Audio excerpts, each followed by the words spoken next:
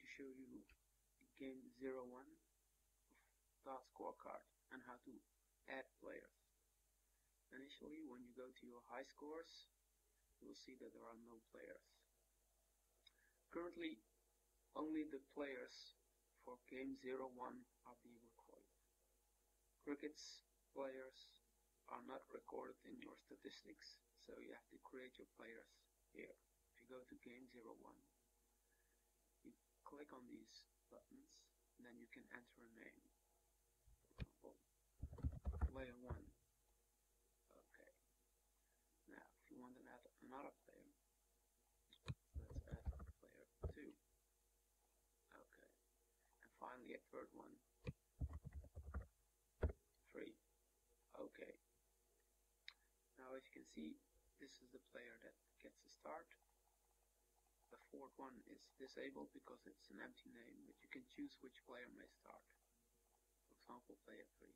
See, I made a mistake here, so click on the text box again, change it to player 3. Okay. And we press next and we select what kind of game we would like. I choose 501 and let's play first to 2. The moment you press start game, the players are added to the database, and you can see here right in the top that player 1, 2 and 3 are new players, meaning that this is the first time they play the game. Once we go back and we go to our high scores now, we see that all these players are added.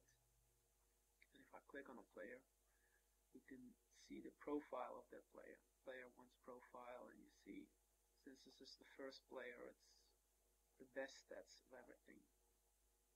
Go back, player 2. If you long press on the player, you can either go to their stats page, or you can clear all the stats. Right now we haven't entered any score, so clearing it would do nothing, but you can also delete a player entirely from the database. Now let's go back again. If I start another game, now when I click add player, I can choose one of the previously created players. So I click player 1, player 3, and I can start a game if I want. Now let's start a game, and here you see they aren't new anymore, they have previously been recorded. So on top you see the overall score, you see the player name, you see the player who is currently active, who has to submit a score, the number of legs, sets, and their score. Also see first to 2, meaning that whoever gets 2 sets first wins the game. Now you can hide the soft keyboard, and then you can see all the statistics of your current game. Your average, best set, leg, checkout percentage. This is a rough estimate because you do not enter exactly how many darts you throw at finishes, but it's an estimate to give an indication. Now if I swipe left, you see that I'll jump to the next player.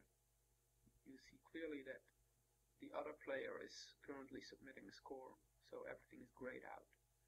And you can swipe again to go back to the player. The keyboard automatically shows up and you can enter what you scored. For example, 56. Press done. And then you jump to the next player. You see this being updated. You see the finish of that player. There are 2 possible ways. Well, maybe more, but at least 2 that are shown. And I also press the score 23, for example. Done. We go back. If I hide the keyboard again, you can see that the stats are being updated right now. If I click on the score again, the keyboard shows up, and you see here, this is a quick button for your previous score. If you score a lot of 26, for example, you can press this one. If I do it now, I get an error. 65 is invalid.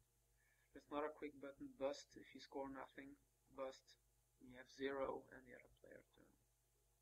So if I now enter 78, press done, it means I won the leg, and I have to enter how many darts I used.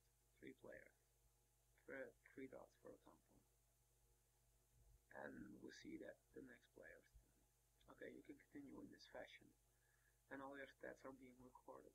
If I now go to high score, you can see those are the averages. Total average, number of 180s, which is 0 for all players, 120s, 160s, best sets, best leg, etc., etc.